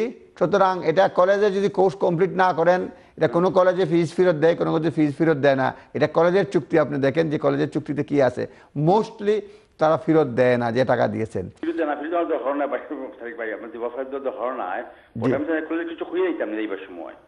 আপনি বিছানা দেওয়ার কোনো সুযোগ আসেনি, আমার তো ফাইল দিয়েছি আমি, আমার দিলাইছি বুঝছেন নি এমপ্লয়ারে। তখন আমি আমার সুযোগ দেশ থেকে নিয়ে আসবার লাগে। বুঝছি। 1 নম্বরে রিস্ক আসেনি নাকি? তা আমার তো কোনো রিস্ক নাই। আমি আপনারা বলি, প্রথম জিনিসটা হলো গিয়া কস্ট চেঞ্জ করতে হবে। আপনি এমপ্লয়ারকে জিজ্ঞেস করেন কস্ট তারা পরিবর্তন করবে কিনা, 1 নম্বরে। 2 নম্বরে যদি চেঞ্জ করে, আপনার প্রশ্ন কলেজকে বলে যেতে হবে কিনা, আপনি কলেজকে বলে যেতে পারেন, গেলে বলে যাবেন এটাই নিয়ম যে আপনি চলে যাচ্ছেন, এই কোর্স কন্টিনিউ করবেন না। হ্যাঁ। 3 নম্বরে আপনি যদি এই কস্ট চেঞ্জ হয়, দেশ থেকে আসার সময় আপনি বলছেন কোনো রিস্ক আছে কিনা, সামান্য একটু রিস্ক আছে। তারা ইন্টারভিউ নিতে পারে, ইন্টারভিউ নেওয়ার পরে বা এমনিতেও তারা সন্দেহ করতে পারে আপনি জেনুইন অফার কিনা, যে কোনো বিষয়ে যদি আটকায় দিয়ে দেয় তখন আপনি অ্যাডমিন রিভিউ করবেন। সেই ক্ষেত্রে আপনার ওই আসার স্মুথ সম্ভাবনা একটু একটু হ্যাঙ্গিং থাকবে, অন দি ব্যালেন্স থাকবে আর কি। 100% রিস্ক ফ্রি না, সামান্য 5% হলেও একটা রিস্ক আছে। যদি ইন্টারভিউ নেয়, যদি রিফিউজ করে দেয়, এখানে থাকলে এখানে ফাইট দেওয়ার একটা সুযোগ থাকলো, কিন্তু বাংলাদেশ থেকে আসলে এইটা থাকে। এখন ওনার যদি লেখাপড়া কন্টিনিউ করার মতো ক্যাপাসিটি না থাকে, ইন্টেনশন না থাকে, তাহলে ওনাকে যেতেই হবে, বাকি আল্লাহর উপর ভরসা। জি জি, তো এটা তারা ইন্টারভিউ এটা অত খেয়াল বিষয় না, এটা আমার ফাস্টফুডের বিষয় আর কি, ফাস্টফুড টেক করার বিষয়, যেখানে তো অত বেশি মাত্র কিছু না। I do not know what they will ask or not. এটা কইতে পারতাম না আপনারে যে কিতা জিজ্ঞেস করবো আমরা, কিন্তু দেয়ার ইজ এ পসিবিলিটি। অনেকের রিফিউজ করে, এমনকি এয়ারপোর্টও অনেকে আটকার, এমনকি গত রাত্রেও একজনের মানে প্রতিদিন আটকার, আমরা বিভিন্ন সময় কল পাই। সুতরাং it is your luck and your own decision. ঠিক আছে ভাইয়া, থ্যাংক ইউ সো মাচ। আমি আমার দর্শকদেরকে একটা জিনিস অ্যাড করতে চাই, যেটা দেখতে পাচ্ছি অনেকেই ধরেন আপনার, আমি একটা এক্সাম্পল দিই, যে স্টুডেন্ট আপনার জানুয়ারি মাসে কোর্স স্টপ করে দিয়েছেন, ভেবেছেন যে তিনি ওয়ার্ক ভিসাতে আপনি সুইচ করবেন। তো স্টুডেন্ট যেটা হচ্ছে যে আপনার যেহেতু এখন সে সুইচ করতে পারছেন না, প্ল্যান কিন্তু ছিল সুইচ করে ফেলবেন, ওয়াইফ ছিল, ডিপেন্ডেন্ট ছিল, বাচ্চা হয়েছে। আমি দেখেছি, যেহেতু আমি স্টুডেন্টকে নিয়ে অনেক কাজ করি, আমি দেখেছি যে অনেক স্টুডেন্ট যারা এই দেশে আপনারা আসছেন বা পড়াশোনা কন্টিনিউ করেন নাই, তারা এখন যখন ফার্দার আবার ইউনিভার্সিটিতে আপিল করছেন, অফিসিয়ালি আপিল করছেন, ইউনিভার্সিটিকে বিভিন্ন রুলস রেগুলেশন, কনজিউমার রাইটসের বিভিন্ন জিনিস কিছু দেখে যখন আপিল করছেন ইউনিভার্সিটিগুলোকে, ইউনিভার্সিটি তখন তাকে বলছেন ঠিক আছে, তুমি যেহেতু আমার অ্যাটলিস্ট 6 মাস পড়াশোনা করেছো বা 3 মাস পড়াশোনা করেছো, ঠিক আছে, তুমি আবার আমাকে ফুল টিউশন ফিস পে করো, অথবা তুমি যেখান থেকে স্টপ করেছো সেখান থেকে আবার শুরু করো। যারা যারা আপনার এই একটা ঝামেলার ভিতরে পড়ে গিয়েছেন যে আপনার কোর্সটা আপনারা শেষ করেননি বা কোর্সের মাঝখানে আপনারা স্টপ হয়ে গিয়েছেন, আপনারা সবাই আপনার ইউনিভার্সিটির সাথে কন্ট্যাক্ট করেন। যদি আপনার হাইলি কমপ্লায়েন্স ইউনিভার্সিটি হয়ে থাকে উইথ ট্র্যাক রেকর্ড, আমি শিওর ইউনিভার্সিটিগুলো আপনাদেরকে অ্যাসিস্ট করবে আবার পড়াশোনা কন্টিনিউ করার জন্য। ইউনিভার্সিটি অফকোর্স ডেফিনেটলি কোশ্চেন করা উচিত। জি জি, এই সংগ্রামে টিকে থাকতে হবে, টিকে থাকতে হবে, এখানে হাল চালে চলবে না। এবং কিছু কিছু ইউনিভার্সিটি আপনার কিন্তু এক্সট্রা কস্টও দিয়ে দিচ্ছে, ক্যাশ দিয়ে দিচ্ছে আপনার পড়াশোনা করার জন্য। আপনারা যদি ইউনিভার্সিটি কন্ট্যাক্ট করেন, ইন্টারন্যাশনাল অফিসের সাথে কন্ট্যাক্ট করেন, যেহেতু একটা ঝামেলা হয়ে গিয়েছে এখন, তো প্রোটেকশন তো আপনাকে আপনার নিজের প্রোটেকশন আপনার নিজেরই নিতে হবে। আর সবচেয়ে বড় জিনিসটা হলো গিয়া, নিজের বিদ্যা কেউ নিতে পারবে না। এটা আপনি যদি এখান থেকে চলেও যান, এটা সারা জীবন থাকবে। এটা একটা অথরিটি, আমার এই ডিগ্রি আছে, এটা আমার একটা অথরিটি। আমি খাই না খাই, আমি বলতে পারবো আমি ইউকে ইউনিভার্সিটি থেকে মাস্টার্স করেছি, অনার্স করেছি।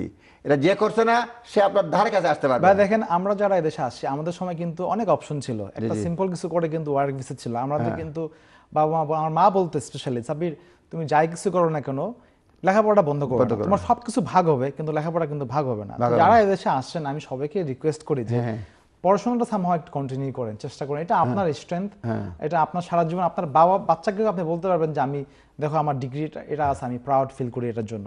যাক, আমরা যেটাতে ছিলাম ভাই, আবার সেখানে আসি যে কন্ট্যাক্ট অর্ডার এবং রেসিডেন্স অর্ডার একটু আমরা যদি ডিসকাস করি ভাই, যে অনেকে আপনার রেসিডেন্স অর্ডার খোঁজেন, আপনি যদি কাইন্ডলি একটু রেসিডেন্স অর্ডারটা এবং ওই যে আমরা মিডিয়েশনটা বলছিলেন যে ক্রিমিনাল ইনভেস্টিগেশন অনগোয়িং, আপনাকে কিন্তু কন্ডিশন দেওয়া হচ্ছে আপনি ওয়াইফের সাথে কথা বলতে পারবেন না।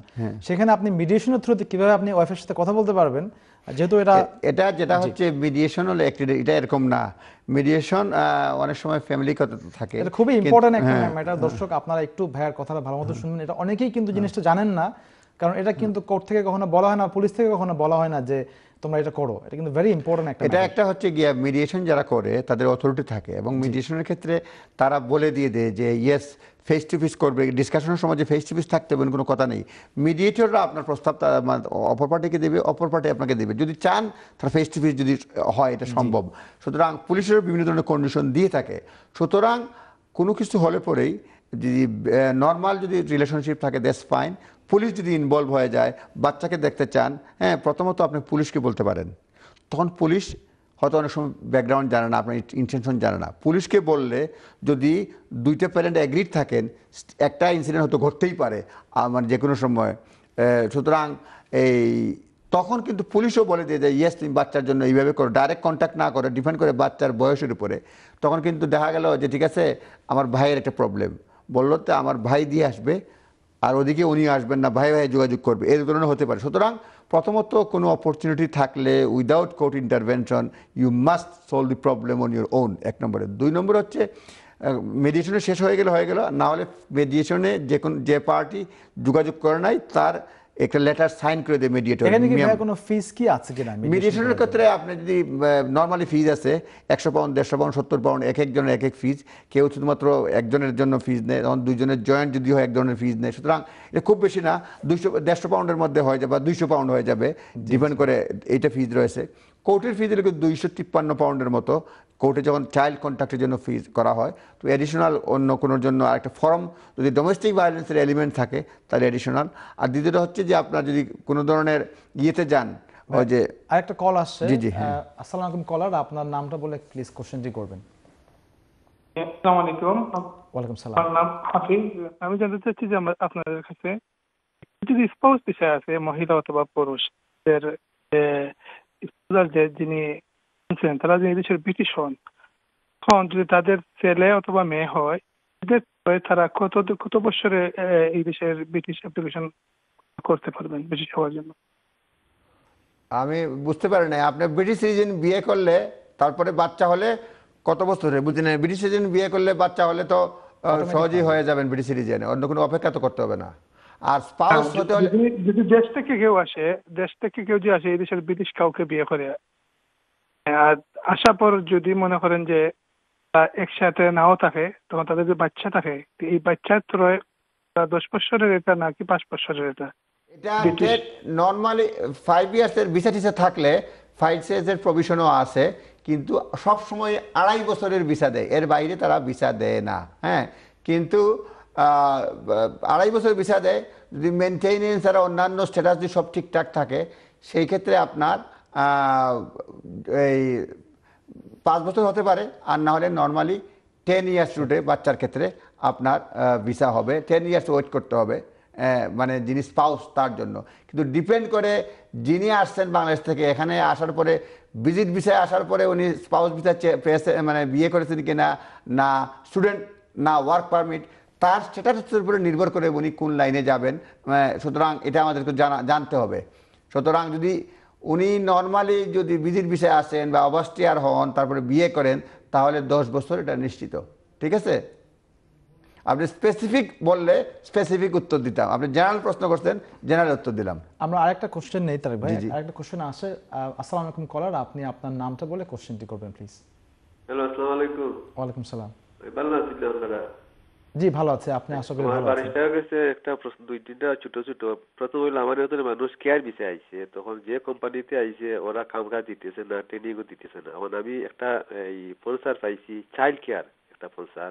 তখন এই স্পন্সর দিয়া যদি আমি আনি আমার মানুষের, যে কোম্পানিতে আইছে এই কোম্পানিতে কোনো লেটার দিতে হইবে না, বা কোনো পারমিশন দিতে হইবে না, বা কোনো অনুমতি নেওয়া লাগবে না, এই হলো একটা প্রশ্ন।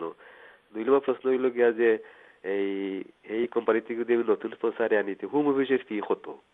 আর যদি আমি চাইল্ড কেয়ার স্পন্সার ছাড়া যদি অন্য ডিফারেন্ট স্পন্সার যেমন রেস্টুরেন্ট বা ডিসেন্টার যাইতে, এগুলার ফি কত থাকবে, আর চাইল্ড কেয়ারের ফি কত থাকবে? আমার প্রশ্নগুলো বুঝতে পারছেন তো আপনারা? লাস্ট বলছেন একটা হচ্ছে সুইচিং, আর দ্বিতীয়টা কি অন্য কোথাও ভিসা বলতে কোন ভিসা? ভিসা মানে একটা পাইছে চাইল্ড কেয়ার, মানে চিলড্রেন যেগুলা কেয়ার। বুঝছি, এটা প্রথমটা বুঝছি। হ্যাঁ, তারপরে সেকেন্ড হইলো যদি চাইল্ড সেম সুইচ যদি আমি না পাই, যদি অন্য মনে হয় যে রেস্টুরেন্ট বা ওই যে বিয়ার হলে বা বিভিন্ন ধরনের শপে এই ধরনের যদি কোনো স্পন্সর পাই, এগুলার ফি সেম না এগুলার ফি? ধন্যবাদ। আপনার প্রশ্ন উত্তর হচ্ছে যে আপনি যদি এখানে এমপ্লয়মেন্ট আপনাকে ঠিক মতো না দেয়, আপনি তাকে জানাতে হবে আপনি চলে যাচ্ছেন, এবং নতুন ওয়ার্ক পারমিটে যেখানে যাবেন তার এখানে কস্ট দিতে হবে। সেই কস্ট দিয়ে আপনি সুইচিংয়ের জন্য অ্যাপ্লাই করবেন 1 নম্বরে। তবে আপনার কেয়ার হেলথ সেক্টরে এনএইচএসের এক্সামশন আছে, কিন্তু ওই যে রেস্টুরেন্ট বা অন্যান্য সেক্টরে এনএইচএসের এক্সামশন নাই। এই হচ্ছে 3টা প্রশ্নের উত্তর। একটা হচ্ছে জানাবেন, কিন্তু সে আপনাকে আটকাতে পারবে না, এমনিতেই আপনি সুইচ করতে পারবেন, আপনার রাইট রয়েছে। আপনার যে ব্রিজ থাকে সে যদি ডিস্টার্ব করতে চায় সেটা অন্য কথা, কিন্তু জানাবেন, সে আটকাতে পারবে না, সুইচ করতে পারবেন। 1 নম্বরে হেলথ সেক্টরে NHS-এর এক্সামশন আছে। আর দ্বিতীয়টা হচ্ছে যে আপনার অন্যান্য সেক্টরে গেলে NHS-এ অন্যান্য ফিস দিতে হবে, ফিসটা একটু বেশি, এবং NHS-এর অন্যান্য ক্ষেত্রে মানে হেলথ সেক্টরে ফিসটা একটু কম। এই হচ্ছে জেনারেল একটা আপনার অ্যাডভাইস। আপনার কাছে আশা করি আইডিয়া পেয়েছেন। আর আপনি যে কোনো লয়ারের কাছে গেলে আরও স্পেসিফিক বলে দিবে কত টাকা ফিস লাগবে। ধন্যবাদ লাইনে আসার জন্য। কলার আপনাকে অসংখ্য ধন্যবাদ কোশ্চেন করার জন্য। আমাদের অসংখ্য ধন্যবাদ কলার আপনাকে কল করার জন্য, এবং আশা করি আপনি আপনার অ্যান্সারটি পেয়েছেন। আর যাই হোক, আমাদের আসলে সময় হাতে খুবই কম। তারেক ভাই, আমাদের ডিসকাশনটা খুব ফ্রুটফুল ছিল, আশা করি অনেকেই উপকৃত হয়েছেন আমাদের আজকের এই সেশনটিতে, এই ল অ্যান্ড অর্ডারের ইকরা বাংলা টিভির যে ল অ্যান্ড অর্ডার প্রোগ্রামটি হয়েছে। সো আশা করি ইনশাআল্লাহ শেষ করে ফেলতে এক লাইনে বলে ফেলতে এক লাইনে যেটা হচ্ছে যে অনেকে ফাইন্যান্সিয়াল রিলিফ চাচ্ছে। ফাইন্যান্সিয়াল রিলিফের ক্ষেত্রে অর্থাৎ ডিভোর্সের পরে হাজব্যান্ড ওয়াইফ কে কী পাবেন, সেই ক্ষেত্রে দুই পার্টি এগ্রি হয়ে বলতে পারবেন, অথবা এটা কোনো স্পেসিফিক নাই কে কত অংশ পাবেন। ওয়ার্ল্ডের যে কোনো জায়গায় হাজব্যান্ড ওয়াইফের সম্পত্তি থাকুক, এটা কোর্ট ডিসাইড করবে কে কতটুকু কন্ট্রিবিউট করছেন এই সংসারে, তার উপরে ডিপেন্ড করে, এবং এক্ষেত্রে প্রায় বছরখানেক লেগে যেতে পারে এসব মামলা নিষ্পত্তি হতে। জি জি, ধন্যবাদ সবাইকে। আজকে তারেক ভাই, আমরা তাহলে আজকের মতো বিদায় নেই এই প্রোগ্রাম থেকে। আশা করি অনেকে উপকৃত হয়েছেন এই অনুষ্ঠান থেকে, এবং পরবর্তীতে যদি কোনো ধরনের কোশ্চেন থেকে থাকে আপনারা স্টুডিও নাম্বারে ফোন দিন এবং সরাসরি তারেক ভাইয়ের সাথে কথা বলতে পারবেন, এবং আশা করি আপনারা নিয়মিত আপডেট রেগুলার আপনি এই প্রোগ্রাম থেকে, অনুষ্ঠান থেকে কন্টিনিউয়াসলি আপনারা পাবেন। ধন্যবাদ সবাইকে। ধন্যবাদ। আর আজকে যার অ্যাডভাইস দেওয়া হলো সবকিছু জেনারেল অ্যাডভাইস, নিজস্ব লয়ারের পরামর্শ দেবেন। আসসালামু আলাইকুম। আসসালামু আলাইকুম।